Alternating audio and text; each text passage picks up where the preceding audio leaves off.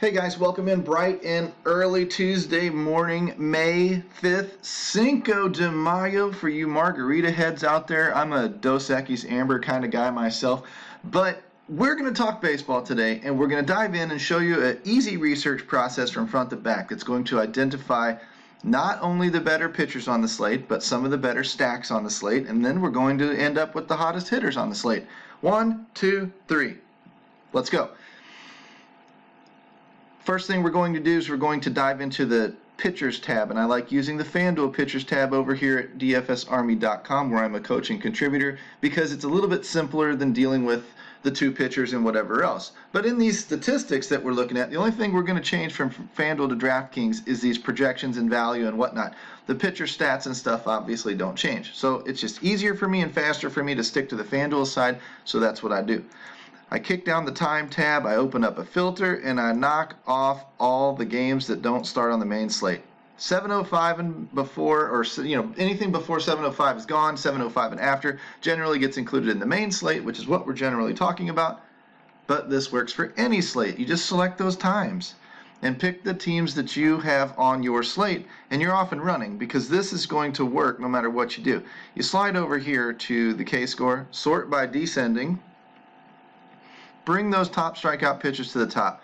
I'll throw a link in the description for K-score and W-score so you can learn what those are, why they're proprietary, and why they're very, very good metrics in determining matchups on paper today. And we bring Bieber, Peralta, maybe a little Robbie Ray, Alzolay, Buehler, Darvish, boom, right up to the top. These are the guys we're going to be focused on mostly today. Or our pitcher selection, I guess I should say. When you're looking at the pitcher, strikeouts are king. That's what we're trying to find here in baseball. I don't need to look at anything else. K-score is an all-encompassing metric. It's going to land me on good pitchers. When I build multiple lineups, MME style, I need a portfolio of pitchers anyway. These are the guys I'm generally going to be using.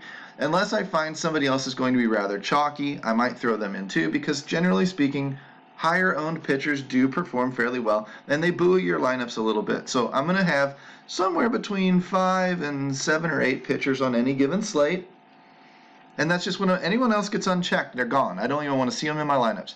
Again, DraftKings is a little bit different with the second pitcher option. I'm going to include more pitchers, but you know what? Sometimes I really don't. If I get some lower-priced guys in here like an Alzolay, I'm just going to leave it as is. I want the strikeout upside, and this metric shows me who has the strikeout upside on the slate. Another thing that I can do is I can take a K-score. The lower numbers are bad for pitchers, which means it's good for bats. I can take the W-score and I can do the same thing, sort it by descending order and bring the bad pitchers to the top. W-score shows who gets hit rather hard, and then I can find in walk per 9, home run per 9, whip, Sierra, stuff like that, the red, and that's going to land on the guys that should get thumped. Thorpe, Mize. That's wrong, Will Smith, but Robbie Ray, Eric Fett. So Robbie Ray's on the strikeout side as having upside. He's also on the WOBA side as having downside. That means he's a boom or bust GPP type of pick. He could have a good day. He might have a bad day. I don't follow the box scores day to day. You may be yelling at the computer right now, oh my God, he sucks this year. Maybe you're right. I'm still going to have a 3 to 5% share of the guy because I know what he can do. And when he pops off, I want to be there. Maybe that's not your way of playing, but that's my way of playing, and you're watching my video and you're following my way. So let's get back into the program here, but I've found who I can stack against generally are the cheaper pitchers as well. So if I can find, the pricing algorithms are pretty good. And there's a reason Jacob deGrom's $12,000, right? That also means there's a reason some of these other guys are $5,500 and $6,000. They suck. So I'm going to stack against those guys. Thorpe, you're getting stacked against. This is, again, the wrong Will Smith, but I come down here to higher W scores and I start finding cheaper pitchers. Casey Mize, Chase Anderson, you might get stacked against. Yarborough, you might get stacked against, right? You're going to, Kittredge for sure, you're going to get stacked against because you're cheap $5,500 and probably an opener and not a starter anyway. So these are things that I'm going to then slide over here and start looking at the opponents. Washington, Texas for sure. Boston, Washington, maybe Oakland, maybe Atlanta, Milwaukee. Man, Milwaukee has not been doing that well. I understand that. So again, I'm going to have to look at the offense and say, well, maybe they're not a very good offense anyway, but they're in a good spot. So I may have a small percentage of them, but I'm not going to go overboard and go crazy. These are generally the teams that I'm looking at stacking. I then come over to the draft, to the hitters portion, and that's all I do for pitchers. Under 5 minutes, I've found you 5 to 7 pitchers, and I've found you 3 to 5 stacks already that you should be paying attention to. Write these down as you go so that you can look back at a piece of paper, and then when you get to your optimizer phase and such, you've already got stuff written down. You don't have to go back and forth and back and forth. Be efficient with your time. That's the name of the game. I'm going to start with the exact same thing on the hitters tab. I'm coming down here to the filter. I'm kicking off all you donkeys that aren't on the main slate. That's pretty simple, right? Whatever's left is what we're dealing with. And I'm going to slide over here now, and I'm going to use the W score because that's good for bats. Sort by descending order. Hopefully I don't get too many blanks at the top, but I probably will. Woo, that's a lot.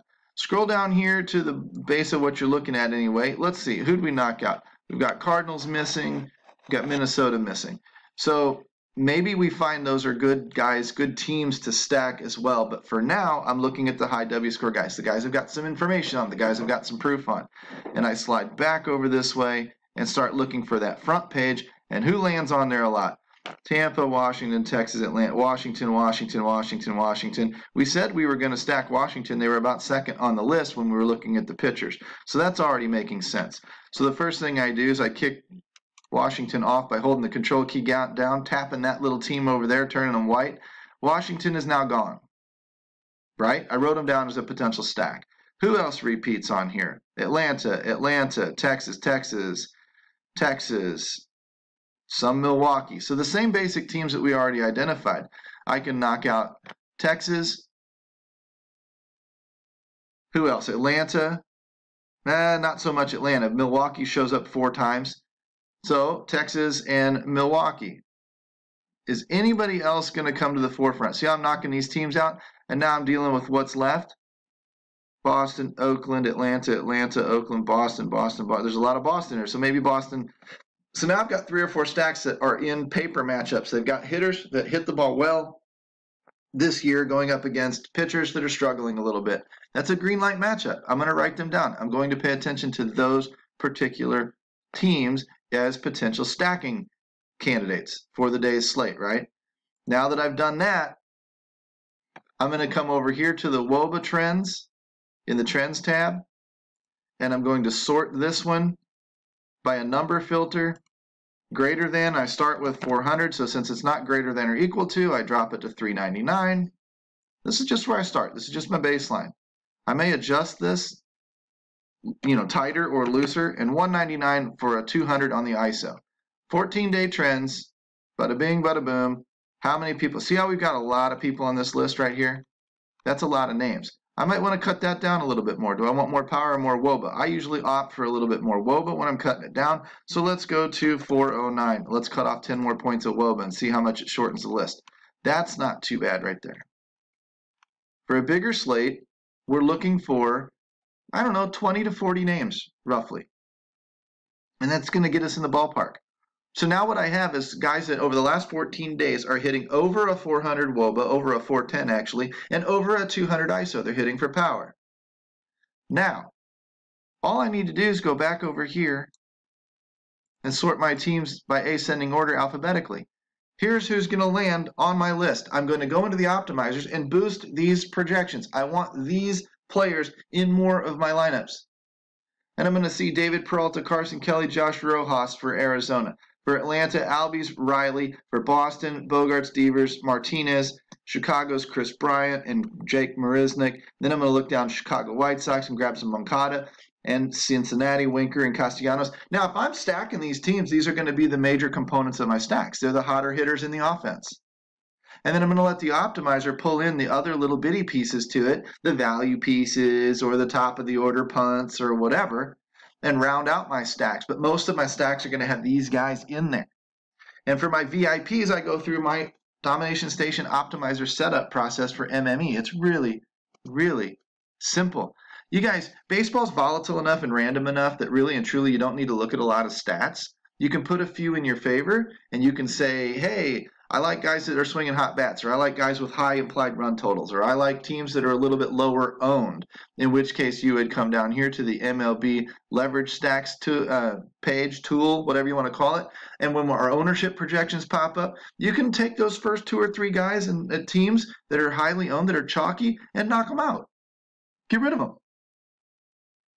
Or cut your exposure. You may want 20% of them, cut it in half to 10. Take less of those high-owned teams. The chalk fails in MLB often enough that you can fly just under the radar. Have very similar chances to breaking the slate with your offense at much lower ownership. When that happens, that generates leverage for you. That means that as fewer people are on your team because they're all concentrated on Dodgers or they're all concentrated on Padres, when those guys come off flat, which they do all the time, your team, the Minnesota Twins or whatever, blows up for 8 runs and you're sitting in that stack with half the ownership. Those are the teams you go overweight on. And you sit back. This is like fishing in a river, man. You cast a big wide net out there and you sit back and wait for the salmon to swim into your net. Over the course of time, it happens. You are going to use our leverage tools, our research station, our cheat sheets, and all of those different tools to maybe put you on a pool of players that makes a lot of sense for the night. You're going to intentionally try to fly just under the radar. You don't need to eat all that chalk. Fly just under the radar, generate some leverage for yourself, and win more money. And if you need finer tuned points or more detailed explanations, you know where to find me. Inside DFSArmy.com, coaching our VIPs off and on all day long, showing them how to use these tools, showing them how to create their own systems, showing them how to create their own contest selection. You want to play cash games? Fine, I can show you how. You want to play MME? Fine, I can show you how. You want to play a blend of both? Fine, I can show you how. But you got to come inside, you got to ask for the coaching. Get yourself put on the right track, start winning more money playing baseball, and have a great summer. It's just that simple.